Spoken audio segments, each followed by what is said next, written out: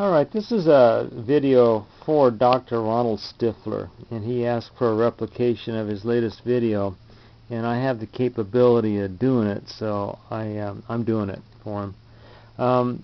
The situation that he mentioned in his video is that these couplings, and I never knew it and he didn't know it, actually have a capacitance between the terminal strips here. And I didn't realize it, and he didn't either, and then he measured it, and he found out there's a very, very high capacitance, or low capacitance, I don't know which way you want to put it, in the nanofarads or picofarads between these terminal housings. Even though it looks insulated, there's a capacitive coupling between those. And so anyway, I did it like his setup. I've got a Sec 18 here. This is the real deal. L3 coil, and then this terminal block. Now the L3 coil is going to go into one side of the terminal block, and it is not connected to the other side of the terminal block.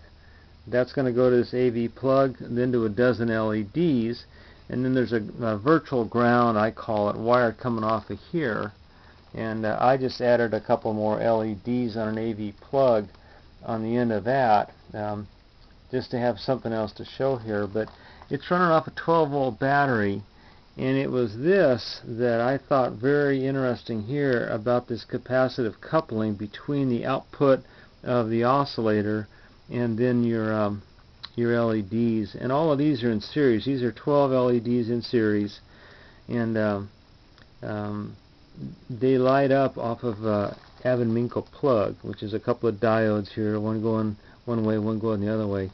And like I say, they're not connected except through this terminal block, which is insulated.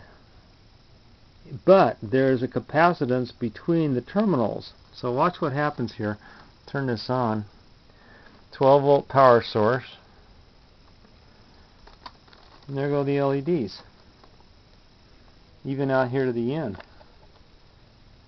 On that wire that's connected on the back of that panel.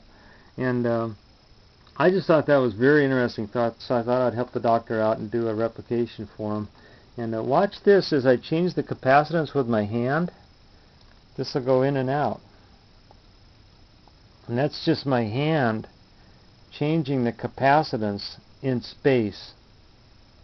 And that's even more interesting. Very, very fascinating to study these Dr. Stiffler Sec exciters. This is an 18X board here, and that's a standard L3 coil running off a 12-volt source. These run at about 30 milliamps last time I checked, and you adjust it with a variable capacitor right here on this one. It's hard to adjust, actually. Watch this go in and out of sync as I adjust it. Out, in, and I'm doing the adjustment on this variable capacitor.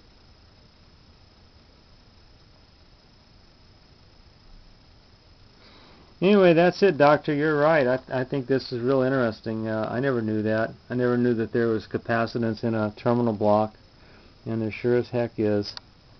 Thanks for showing that to us.